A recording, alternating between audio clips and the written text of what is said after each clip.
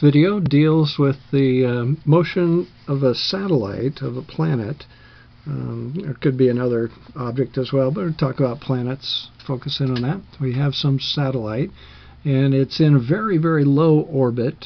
We're going to assume the object it goes around is a circle, so it doesn't hit any mountaintops, a smooth circle. And we're going to say the orbit's circular. We're going to derive a relationship between the period of the orbit and the density of the planet. And this motivation for doing this, I retired a little while ago, cleaning out my files.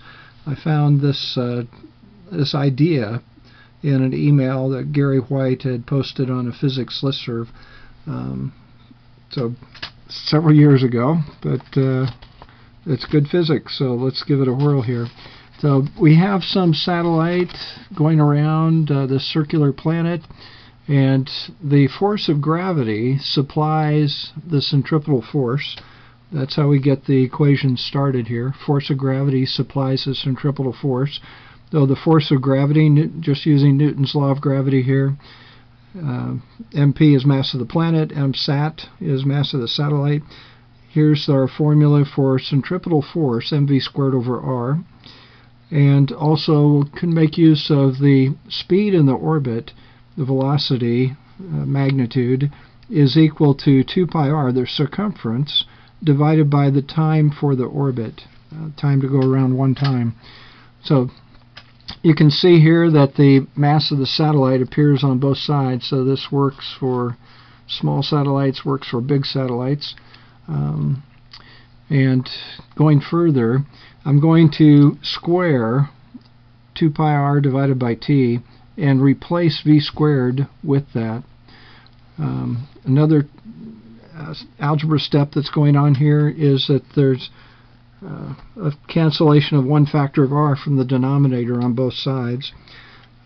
So squaring the v, I have a 4, a pi squared, and r squared divided by t squared. So v squared, the only factor left on the right side, remaining on the right side, is now 4 pi squared r squared over t squared. If we solve this for t squared, we find there's some other algebra going on here. Multiply both sides by r, divide by both sides by g times the mass of the planet. And now we're going to switch to density. I'm going to bring in the density. The density, we'll put it here, density is equal to mass over volume. Density is mass over volume. So our volume of our planet, the planet has a radius r, a sphere has a volume of 4/3 pi r cubed. So I'm going to divide the numerator by 4/3 pi r cubed, and I'm going to divide the denominator by 4/3 pi r cubed. So maintaining the equality. Where does the density come in? Where would you write the density symbol? Well, we've got the mass of the planet divided by the volume, so there's where our density is going to re-enter, and just a little reminder of that. Mass of the planet divided by volume. So right here, this is being replaced with just the density. And there are several calculations in the numerator, cancellations in the numerator. The 4's cancel. One factor of pi cancels. The r cubes cancel. I've got a multiplying by r cubed, and I've got a dividing by r cubed, so they cancel. So I'd have a 1/3 in a denominator. That we invert and multiply. We get a factor of 3 on the top. So 3 pi over g rho. We simplified quite a bit. And taking a square root of both sides, we find that the period, the orbit in seconds, will equal 3 times pi times the gravitational constant, 6.67 times 10 to the minus 11, multiplied by the density in kilograms per cubic meter. We do need standard units for that density. So let's see what we can do a little bit further. The 3 pi divided by the constant of gravitation and take a square root, we get that constant, and then we've got square root of the density underneath. Let's just work this for the Earth. For the Earth, we have a mass for the Earth, we have a radius for the Earth. We can calculate its density, the average density. Density is not uniform for the Earth. We're ignoring that here, but just the average density, mass of the Earth, 4/3 pi r cubed. I came up with 5,497 kilograms per cubic meter. That sounds about right, because this would be roughly 5.5 grams per cubic centimeter.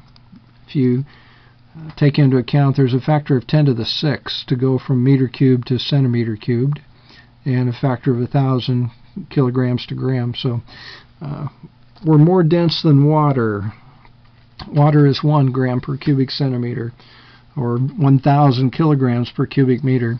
So we've got the density. Let's go ahead and make use of that.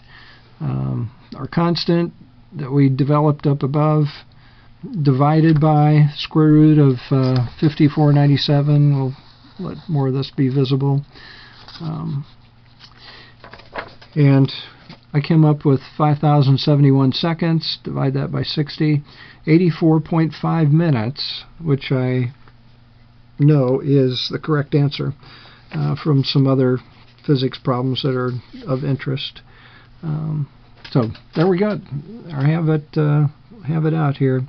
And in terms of in hours units, it's a little bit less than an hour and a half. And also from hearing about NASA and manned spaceflight, I know this is the period for an orbit. And a low Earth orbit is a little bit bigger than this, but this is consistent. Just checking this for reasonableness. Now there we have it. We can express the period of an orbit in seconds as 3.76 times 10 to the 5th divided by the square root of the density. The density does have to be in kilograms per cubic meter. Kilograms per cubic meter. But you could apply this to other planets, and feel free to do so. Check your calculations on here before you try another planet. See if you get the same numbers. And ask your instructor if you have questions. But force of gravity gives centripetal force. Bringing in the density simplifies our symbols. So keep practicing.